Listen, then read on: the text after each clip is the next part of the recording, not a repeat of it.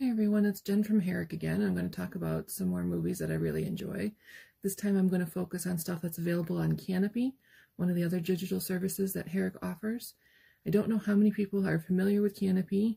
It's a newer one, so maybe not everyone has gotten into it. It does only offer movies, and it tends to be like independent films, Criterion Collection, documentaries, classic films, so there's a very wide array of stuff in here, and it can be a little interesting to navigate sometimes, but never worry, I have put together a short little list of things that I highly recommend from Kanopy. So first on my list of things you definitely should watch is the classic movie Clue.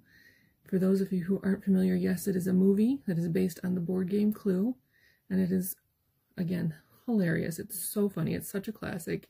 It's got a bunch of great actors in it, so I highly recommend checking out Clue. Next I have Hotel Mumbai. That is a newer one, and it's about a bombing in a hotel in India. It's a little bit more serious, but it was a very good one. Then we have What We Do in the Shadows, which is again another hilarious one. That one is adults only, but it is so funny. It's got Taika Waititi of Thor Ragnarok in it, and Jermaine Clement, and they've recently turned it into a TV show that seems to be doing pretty well as well.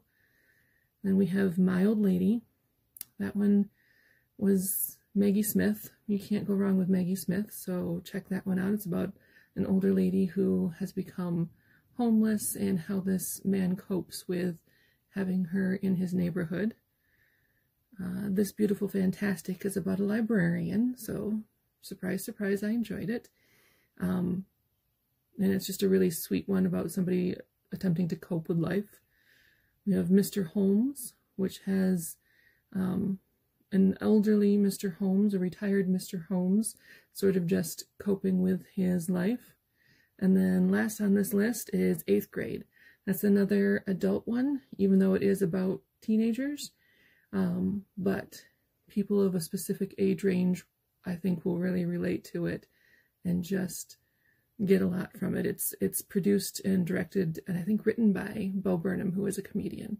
So there are some very funny bits, but there's also a lot of heart to it.